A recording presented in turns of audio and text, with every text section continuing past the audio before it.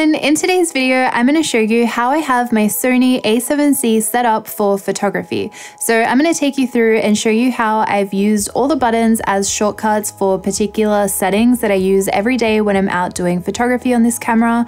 I'm also going to show you what focus settings I use, and we're going to take a look through the menu as well. So today we have a fun setup. I have A camera, we have B camera over here, and we have Ninja camera as well. First thing I want to do is take you guys through the outside of the camera and show you how I've set up all my custom buttons.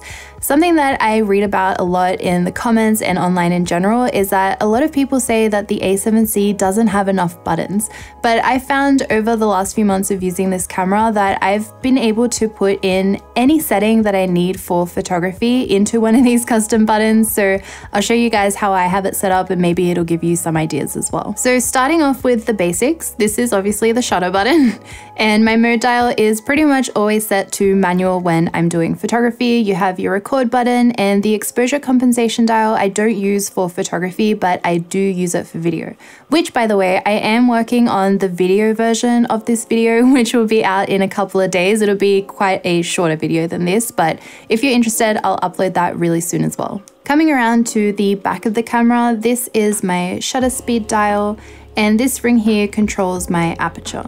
Normally, when I'm using particular lenses, such as now with the Zeiss 50 1.4, this has its own aperture ring on the lens. So typically I'll just use the lens aperture ring instead of the shortcut. But if I don't have the aperture ring on the lens, then I'll use that shortcut on the back of the camera. Next up, we have the AF on button. This is my shortcut for IAF, which I'll show you guys how I use this a little bit later on when we talk about the focus settings. Then in my dial, if we press upwards, we have the standard display function, which you can kind of filter through all of them. I usually just have it on the blank screen. I just prefer what that looks like and not having heaps of icons distracting me while I'm shooting. And if we press to the right, I have my shortcut for white balance. So if I press to the right, I can then easily change my white balance to whatever I need it to be. When I press down on the wheel, we have a shortcut for ISO. And when we press left, I have a shortcut for drive mode. And then we have our standard play button, which will play back all the photos that I took. You guys know what that button does. And then I have the trash button, which is my shortcut to switch between the viewfinder and the LCD. So I feel like the A7C is a very touchscreen heavy camera with like the focus point and subject tracking and things like that. And because I'm usually gripping my camera with my right hand, I always go in with my left hand to touch the screen. So when I do that, if I have it on automatic to switch between the two screens, then my finger will constantly black out the LCD screen, which I find super annoying. So instead of having that be automatic, I've switched it to the trash button as a shortcut. Which, by the way, that little shortcut is a shortcut that I use for all my Sony cameras, and the same goes with the white balance shortcut as well. I've got that on all my Sony cameras. The final button we have on the back of the A7C is the function button, and Dan's gonna kill me, but it is the function button because you have every shortcut that you would need for photography, so you don't have to go into the actual menu pretty much ever. Okay, so let's take a look inside the function button. So first we have the drive mode, which I have on single shooting. Next up, we have the focus mode. So with my focus mode, I pretty much always have it on continuous autofocus because I like to shoot a lot of movement with my photography, and also the IAF and subject tracking on the A7C is so strong. I do love to keep it on continuous autofocus so the camera is always keeping focus on my moving subject.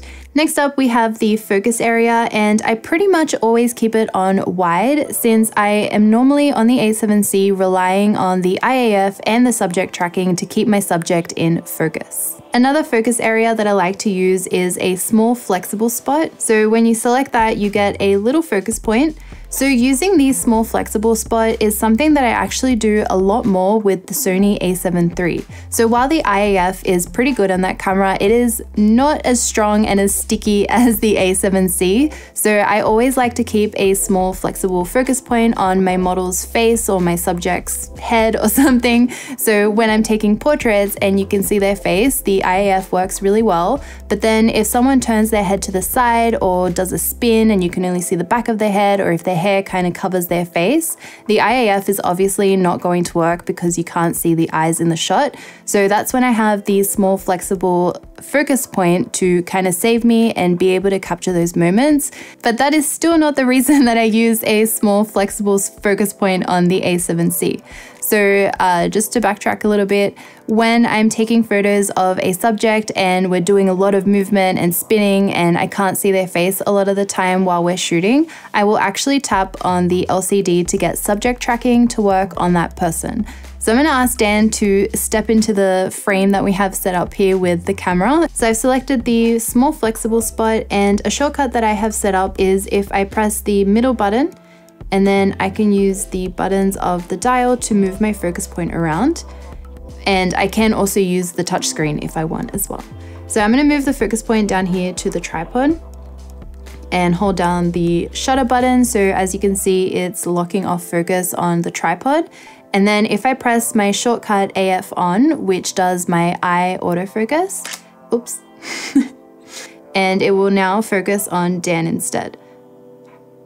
So I can really easily just switch between the two. Oops.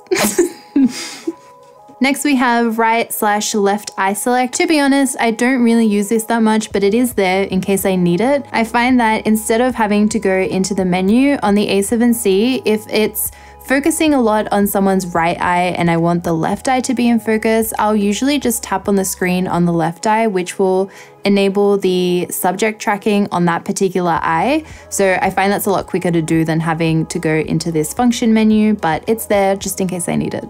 Next, we have the autofocus tracking sensitivity, where you have a number between 1, which is locked on, 2, 3, 4, and 5, which is responsive. So I normally like to have it on 1, which is locked on.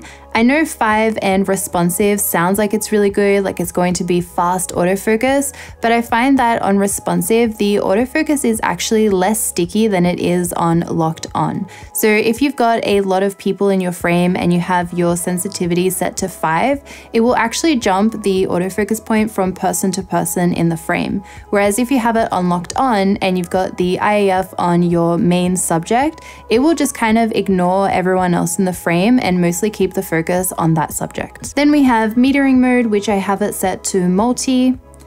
And then I also have a shortcut for silent shooting, which I normally have off, but sometimes when I'm traveling or taking like daily photos, I like to have that option to be able to silent shoot. Maybe I'm like taking photos of my cat Evie sleeping and I want to have it on silent mode. I also have a shortcut for anti-flicker, which I normally have on. Speaking of Evie, next we have subject detection, which is a quick little shortcut between human and animal IAF. Next I have steady shot focal length. This I only use with vintage or cine glass, and I'll import what the focal length is into the camera. That way the IBIS can accurately stabilize my shots. Next I have live view display, which I only use when I'm using flashes. And last but not least, I have aspect ratio, which is on 3:2, but I do have it as a shortcut here because I use this camera a lot to shoot my thumbnails for YouTube, and the thumbnail ratio is actually in 16:9. So I'll switch it quickly to 16:9 so I can see my composition and see how the final shot will look like.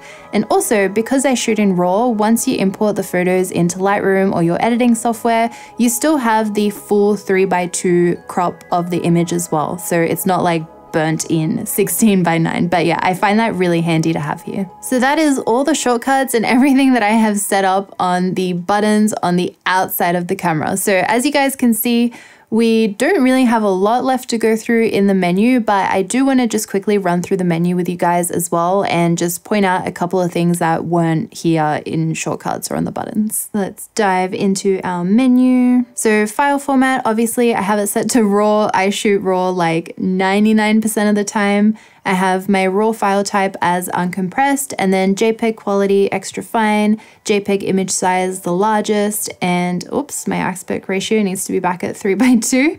And I have the APS-C switched off. So why I said 99% of the time in RAW is because sometimes I do shoot in RAW plus JPEG, especially when I'm doing a camera body comparison and I really want those straight out of the camera JPEG files to compare to. Next, we have our color space, which is set to sRGB. My entire workflow from my camera to my computer is all set to sRGB. Also, while we're flicking through the menu, I also just wanted to mention and remind you guys that if you are kind of looking at something, you're like, oh, I'm not sure what that does, you can actually hover over that menu item and select the trash button, and it'll pop up with a more detailed description of what that function does. So that can be really handy. Here in color, I have my dynamic range optimization and picture profile set to off. If you shoot in RAW, these things don't really matter as you can change it afterwards in post. It's only important if you shoot in JPEG or if you're shooting video. In this menu is where I've customized every single key on my camera and also the function menu as well. With the function menu, I have one menu for photography and one menu for video, depending where the mode dial is on. In the next custom menu, we have the function of touch operation, which is currently grayed out because I'm plugged into the Ninja.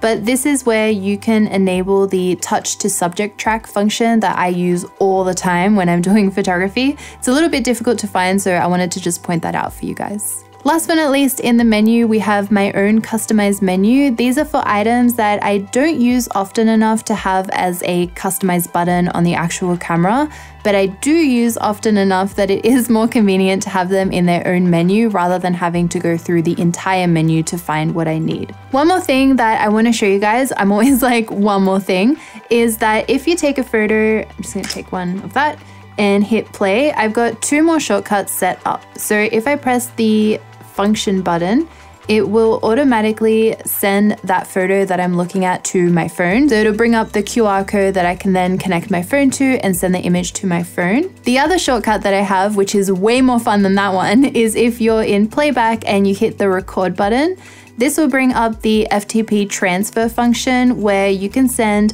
all the photos that are on that memory card to the NAS, to the server that I have at home. But yeah, that is it for my shortcuts, my focus settings, my setup of the Sony A7C. It's a tiny camera, but with like a lot packed into it. And I feel like I'm really happy with the way that I have it set up. I would love to know if you guys found any shortcuts or tips that you're going to use on your camera. And also let me know if you guys have any shortcuts that I possibly missed out on and could add to my camera as well. But I hope you guys found today's video helpful. Let me know if you have any questions or ideas in the comments down below. Thank you so much for watching. I make new videos every single week, so I will see you all next time. Bye!